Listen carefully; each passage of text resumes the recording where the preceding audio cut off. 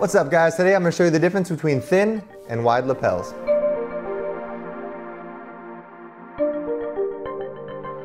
What's up guys? Welcome back to Gents Lounge. I'm George. If you have not hit that subscribe button yet, please hit that right now. We are here every week talking about men's fashion, lifestyle, and everything in between. And today I'm going to show you the difference between wide lapels and thin lapels. So as you can see, today we have the exact same suit.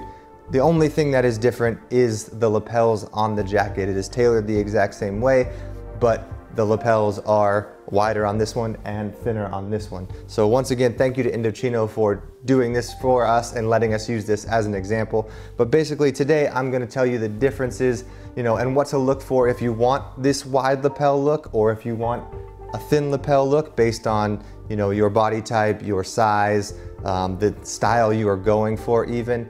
And yeah, let's get started.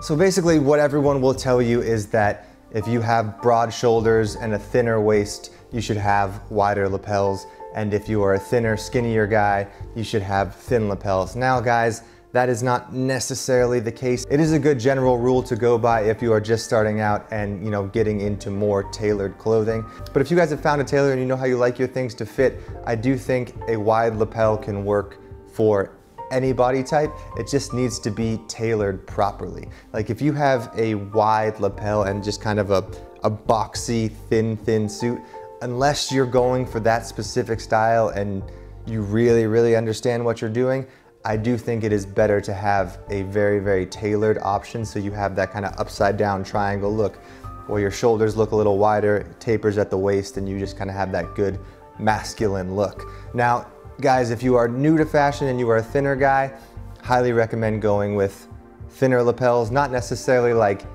1 to 1.5 inch. You still want some sort of substance. I would say 2 inches is a good minimum. 2.5 is probably the average where you'll be safe no matter what body type you have. And anything above 3-inch lapels is going to be a more bold statement to you. So today I have the exact same suit with 2 different lapels, and I'm going to show you what a big difference just 2 inches of lapel width makes in the overall look of a suit. Guys, I mean, to me, it looks night and day. To you, it may not look that drastic. Leave me a comment down below if you can tell the difference and which one you prefer. So before we wrap this up, I just want to give you some general suit knowledge. Basically, the wider your lapels, the wider your tie needs to be. So if you have 3-inch lapels, find a 3-inch tie. If you have 2-inch lapels, find a 2-inch tie. The thinner your lapels, the thinner your tie should be, just so it looks proportional. And for the most part, I think a lot of people don't think they can wear wide ties because they have only suits that have 2-inch lapels. So wide ties look a little funky when your lapels are a little thinner, but the wider your lapels go, the wider your ties need to be just to kind of proportion everything out. Another thing to think about is your shirt collar. If you are buttoning up your shirt and like that kind of streamlined classic look, I like a spread collar, and I like the spread of the collar to match right where the notch of the peak kind of ends. And this is good for either a notch or a peak lapel, but if your spread collar comes across and fits right here perfectly, it's just a good symmetrical, everything just looks on point. So that pretty much wraps up the video. I hope this was interesting. I hope this was helpful. Let me know in the comments below which lapel you prefer, wide or thin, and if it does make that big of a difference to you.